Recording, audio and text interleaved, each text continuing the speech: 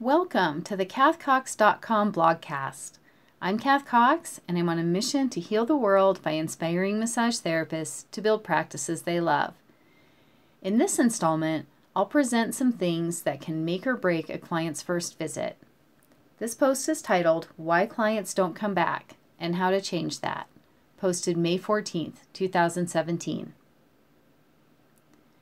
There are lots of reasons new clients don't come back. Sometimes our personalities simply don't mesh. There's not much we can do about that. However, there are many things we can do that increase the chances that more new clients will return. In the past 20 plus years, I've had lots of massages. I've learned something from every one of them. Not only have I decided what I prefer in a massage therapist, I've noticed there are numerous small details that go into the client experience that either add up to satisfaction or disappointment. I invite you to consider a few and think about how they play out in your practice. Inconvenience. Convenience isn't just about location, although that is important. If we aren't easy to get to or book with, clients will go elsewhere. When choosing your practice space, think about how easy getting there will be for the greatest number of people, especially any existing clients you have. Being near businesses we network with also makes us more convenient. Be sure the parking is adequate and accessible. Our business hours also determine how convenient receiving our services is and should match when our ideal clients are available. Having online scheduling reduces phone, email, and text tag. Unrealistic expectations. The closer a client's experience is to their expectations, the more likely it is they'll be back. Targeted marketing messages will result in more ideal first visits because we'll be attracting clients looking for what we do best.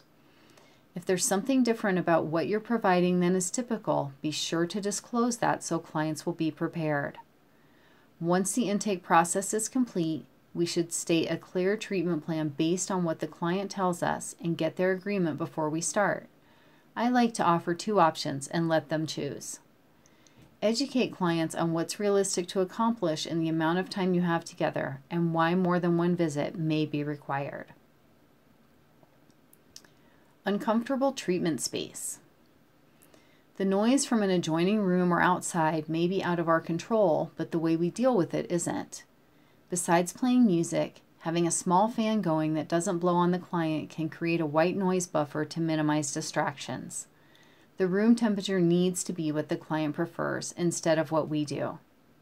Spending some time on our massage table, ideally getting a massage, lets us know how it feels so we can make adjustments if needed. Dissatisfaction with service. We can't please everyone, especially when we offer services we aren't truly proficient in.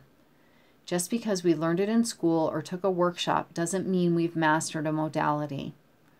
Only do what you're good at and get results with, even if that means your service menu is short. Really listen and deliver what the client is asking for rather than what we think is best. If you have an approach that you believe will serve them better, explain why and get permission before applying any techniques that are not requested.